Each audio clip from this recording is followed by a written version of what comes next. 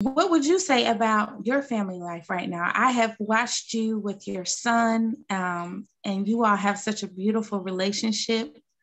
And I'm so proud of you for being a dad that you've been. I mean, I wouldn't expect anything less, but I just see your heart.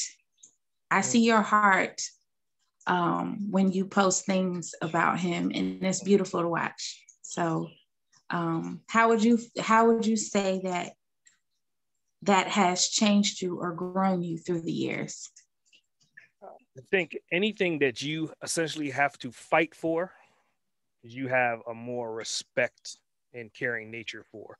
So the journey of me becoming a father was not necessarily an unrocky one, right? It was kind of a journey, and it was marriage and divorce and custody battles, and the song goes on and on and on. But I had to fight, and literally fight, to be able to have my son to the capacity that I have him right now. So when you see me post something, it's me not necessarily always admiring him as an individual, but it's also part of me documenting. So when he has kids, he has a legacy to kind of look back to kind of see the things that we've done.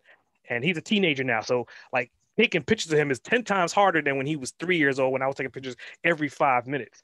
So now every time I get an opportunity to get him in a picture, I still definitely post it, but it's essentially documenting his journey and also the legacy that I'm leaving and the legacy that he's going to be able to leave behind.